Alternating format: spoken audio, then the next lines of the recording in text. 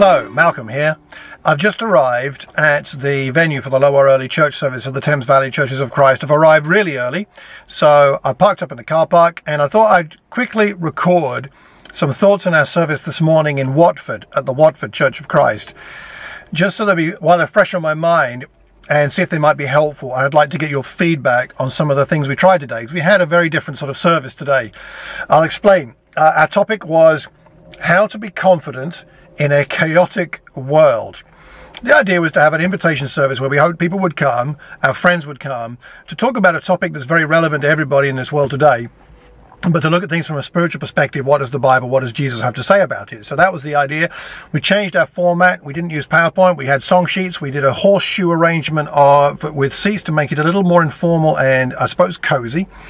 And we did, we had less singing. We had one song, a cappella, and then Leon did a welcome, where he did a short introduction to the service.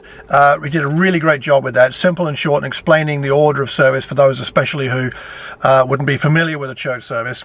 And then we sang 3 more songs, Sing Hallelujah to the Lord, Majesty, and Shout to the Lord. Did that with the piano. And then Tunde and Ava came up and prayed. They didn't do a welcome. Leon had already introduced everything, but they did a prayer.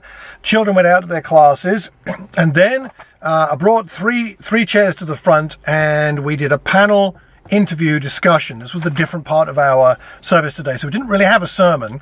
So I had my wife Penny, who's a GP, came up and sat with me, and I sat there on a chair, and so did Kate Edwards, who's a therapist who deals with trauma, and a counsellor. So we had professional people reflecting on the place of spirituality and Christianity within their professional spheres of work, if you like, their reflections as professionals on what the Bible has to say about some of the challenges that people have that come to see them, my wife in her GP surgery and Kate in her counselling practice. So that was the idea. And then I asked them a number of questions based on our theme scripture. Our theme scripture was Matthew 11. I'll read this in verse 28. Jesus says, "Come to me, all you who are weary and burdened, and I will give you rest. Take my yoke upon you and learn from me, for I am gentle and humble in heart, and you will find rest for your souls.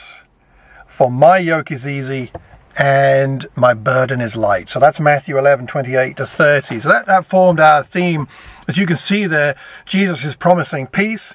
He's promising that we can learn from him. He's promising that his yoke is easy, his burden is light.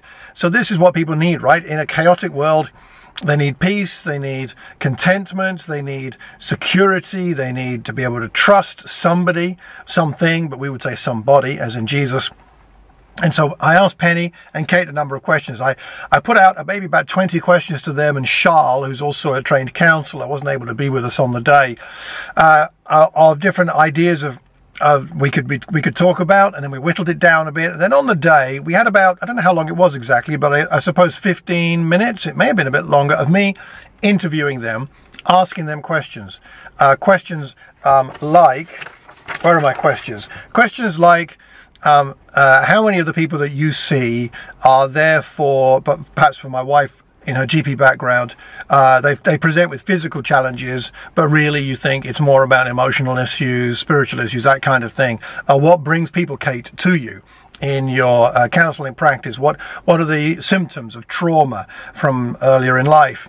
And these kinds of things. And now we talked, as that developed on into the area of, so how does your faith inform you for these consultations and these visits, or these times together with people? How has your faith helped you in these areas? So did an interview format with everybody watching and listening.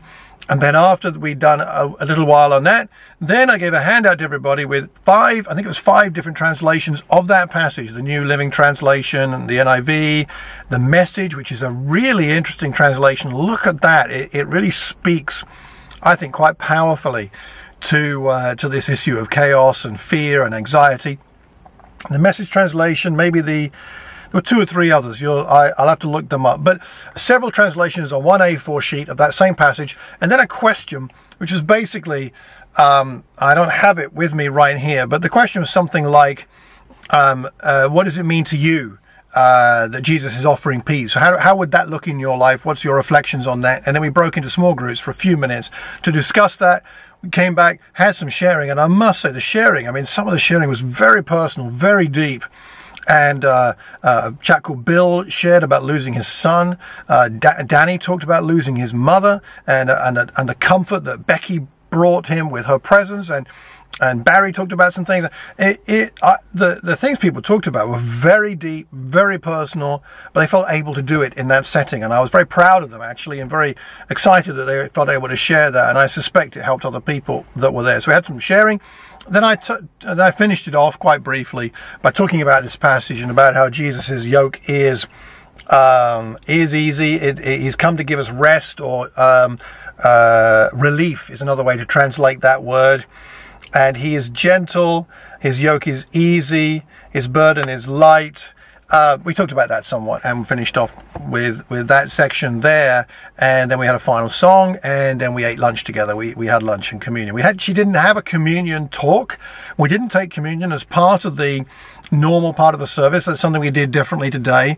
We did pray about the bread and the wine at the end, and then we had the bread and the wine on a separate table for people to help themselves after the main part of the service was open. That's what we were doing there. So a few things done differently. So talking to people afterwards, a number of people found it helpful, but I'm looking for feedback from everybody that was there. What did we do that was useful? What was not so useful? What would you do the same again? What would you do differently? So I'm looking for feedback from the Watford church. But I just thought I'd share those ideas with you, because although I don't think we got it all right, and not all of it I do exactly the same, I really love the idea of trying something different. An interview format, a panel, bringing in people's professional backgrounds into the church service environment so they could talk about their faith. And anyway, so that was it. I really hope God got some glory from it. I really hope the members got some help. I pray that our friends who came got some help from it. I wonder what you're doing differently. What are you trying that's a bit different from the normal? Please share it. Share it on the Corporate Worship website. Share it on the Corporate Worship Matters Facebook page. Let's talk about these ideas, because no one's got a monopoly on all the best ideas. But if we learn from one another, we can incorporate what's useful for our congregation where we are. May God give us wisdom to know what's actually going to work. And if we try something and it doesn't work, it's okay. It's a lesson learned. It's not the end of the world. We haven't suddenly re-crucified Jesus, but just by trying something different, right? So try new things and share about them. Let's learn from one another. So until the next time, I hope you have a terrific time of corporate worship the next time you gather. And take care, and God bless.